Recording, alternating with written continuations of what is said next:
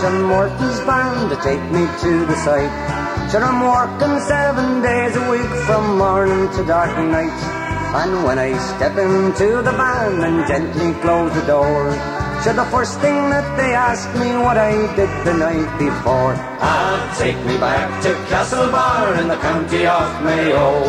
It's the only place in Ireland I'm longing for to go, where they greet you with a friendly smile and they bid you time of day.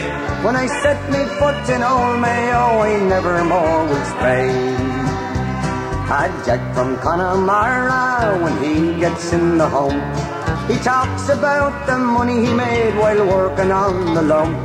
Sure, he blames old Maggie Thatcher and the Docker men as well. He says he's made his money now so they can go to hell. Take me back to Castlebar in the county of Mayo.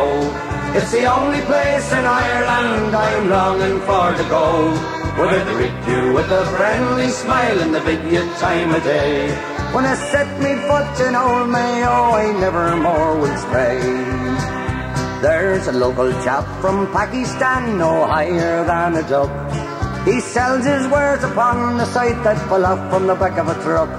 He says he is a carpenter, and that might well be true, but I never seen him work, and yet he's always on the booze. Take me back to Castlebar in the county of Mayo. It's the only place in Ireland I'm longing for to go, where they greet you with a friendly smile and they bid you time of day. When I set me foot in old Mayo, I never more will stray. At the Duke of York on a Saturday night, McBride does relate. He says he first came over here in 1938. That was the year before the war, if me memory serves me clear. For written on the factory walls, no Irish wanted here. Take me back to Castlebar in the county of Mayo. It's the only place in Ireland I'm longing for to go, where they greet you with a friendly smile and they bid you time of day.